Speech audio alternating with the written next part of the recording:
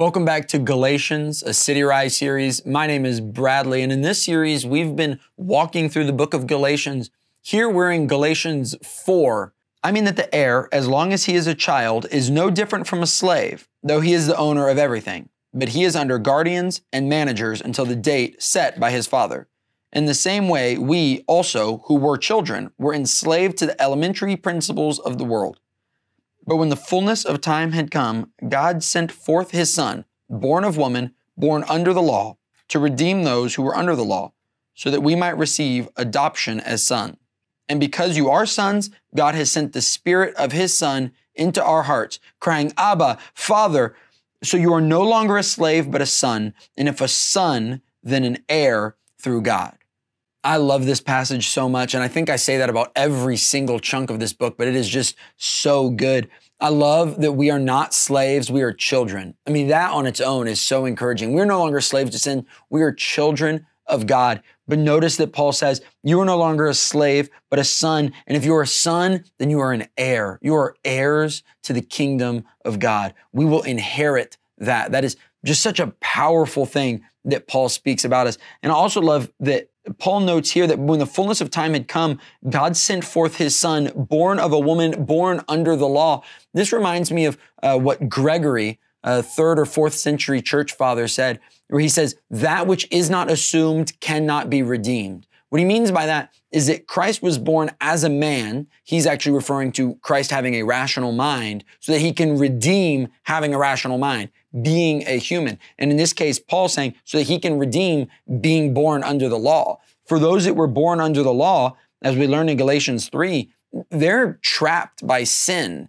But when Christ is born under the law, and then he does his reconciling work of crucifixion, resurrection, and exaltation, those things are now pushed away because Christ, born under the law, redeems the law because he has assumed that kind of being. I love in verse 6 also that your sons, God has sent his Son to your heart crying out, Abba, Father. I don't know about you, but in my conversion experience, in my life, when I came to recognize that Jesus Christ was my Lord and Savior, I felt like this, my heart crying out, Father, Father. Abba is just this beautiful packed word. It's got so much meaning to it. It simultaneously has like the father figure and the authority and also the closeness of dad. And I just love that is in our English version of the Bible untranslated, that they've left Abba in there for us rather than just saying Father, Father. Man, there's a lot here for us to talk about. Here's a couple discussion questions for you in your community group to discuss as we work our way through Galatians 4.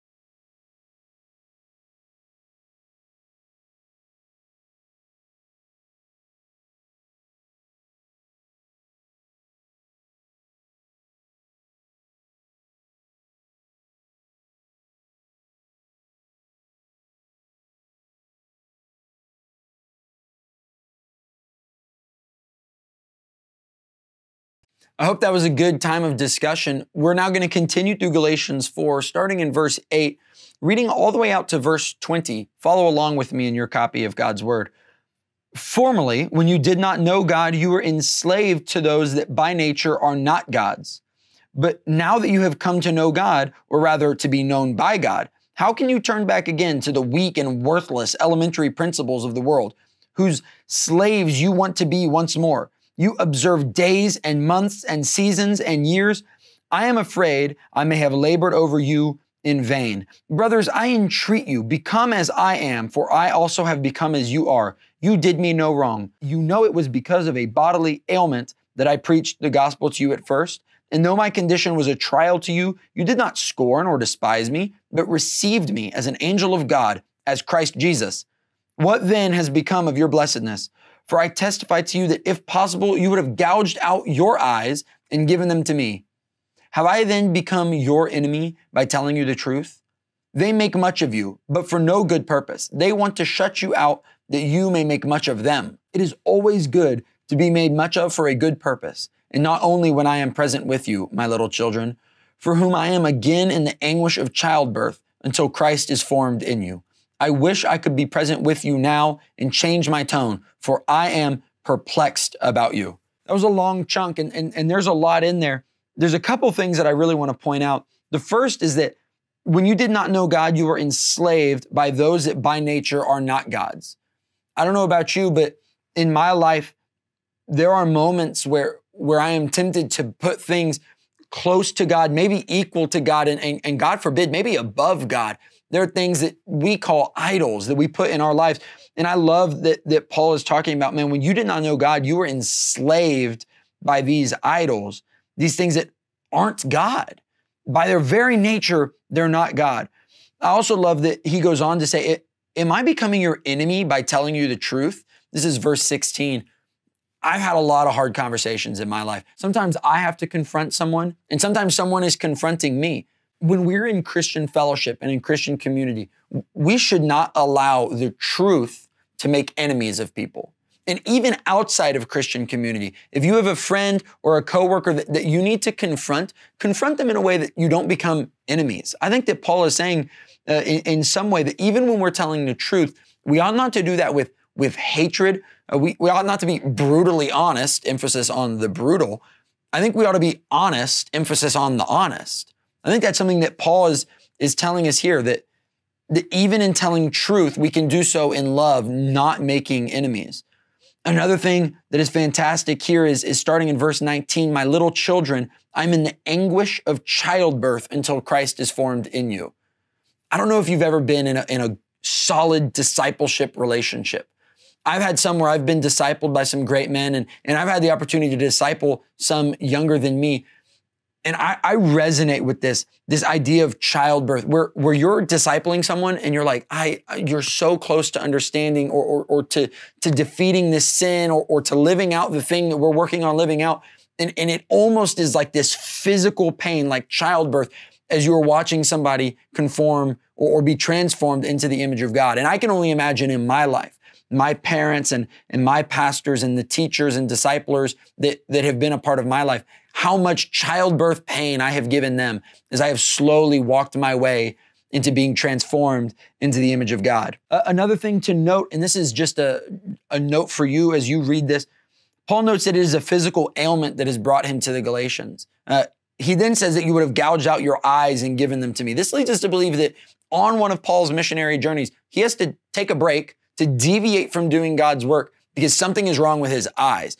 We don't know a lot. We don't know exactly what's going on, but it seems that is how Paul has met this particular church, was that he has deviated from one of his missionary journeys and that he lived and worked with them while he was rehabilitating himself. I think that's beautiful that Paul has a book in the Bible written to people that weren't originally in his plan, but they were in God's plan. I think that's an awesome story and an awesome testament to God's sovereignty, that even when someone isn't planning, God is. Here's a couple questions to talk about as we process all of these verses.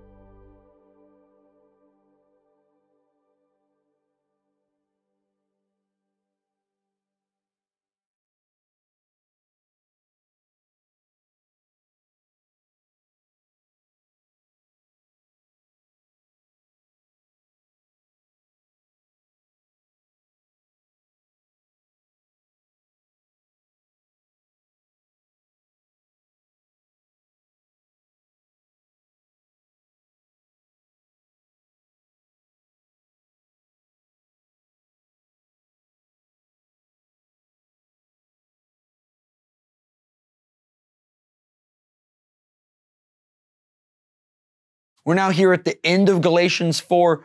We've got a handful of verses to close out. Read along with me as we read Galatians 4, 21 through 31. Tell me, you who desire to be under the law, do you not listen to the law? For it is written that Abraham had two sons, one by a slave woman and one by a free woman. But the son of the slave was born according to the flesh, while the son of the free woman was born through promise. Now this may be interpreted allegorically.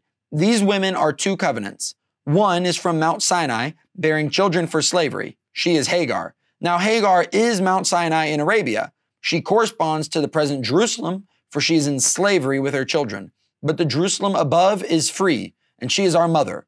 For it is written, rejoice, O barren one who does not bear. Break forth and cry aloud, you who are not in labor. For the children of the desolate one will be more than those of the one who has a husband. Now you, brothers, like Isaac, are children of promise. But just as at that time, he who was born according to the flesh persecuted him who was born according to the Spirit, so also it is now. So what does the scripture say? Cast out the slave woman and her son, for the son of the slave woman shall not inherit with the son of the free woman. So, brothers, we are not children of the slave, but of the free woman. In my notes on Galatians 4, I have this titled, A Powerful Polemic. This is Paul at his rhetorical best. Paul is taking the Judaizers, a group that we've talked about throughout all of these videos, the group that is instigating and stirring up trouble at the church in Galatia. And Paul says, let's take an Old Testament example of this, Hagar and Sarah. Now the Judaizers, they want to be Sarah. They want to be the mother of Isaac, of course. These are devoutly Jewish men. And Paul takes the story of Hagar and Sarah and switches the script up to where the Judaizers, the devoutly Jewish men, actually find themselves following in the line of Hagar, where it's Paul and this new Christian movement that finds themselves in the line of Sarah. It's about the promise, not the flesh. I also love this use of Isaiah. This is Isaiah 54, I believe. Rejoice, O barren one who does not bear. Break forth and cry aloud, you who are not in labor, because the children of the desolate one will be more than of the one who has a husband. Just like we talked about in this last chunk of Galatians 4, I just love this image that even when things aren't going well, even when life isn't going according to your plan, even if you have a plan and you're missing some steps along the way, God has a plan. Even for you who does not have a child, there is blessing for you. And I think that is immediately useful for the story of Sarah, who of course gave birth for the first time at 90 years old. But I think it's just a useful reminder for us that God has a plan for us that goes above and beyond what we plan for ourselves. And finally, I love this reminder in 31, brothers, we are not children of the slave, but of the free woman. We tie that in with the talk of Jerusalem in verses 25 and 26, that the Jerusalem that exists presently is enslaved, but the Jerusalem above, the new Jerusalem, heaven, that is where we're free. It's important to remember that we are citizens of the United States or of earth or whatever country you're from. We do live here, but our inheritance that we've talked about throughout this, that not slaves, but sons, and if sons, then inheritors, heirs, we are inheriting something from the new Jerusalem, something eternal, something heavenly. That is the promise that you and I have as children of God. Here's a couple more questions for you to close out Galatians 4 in conversation.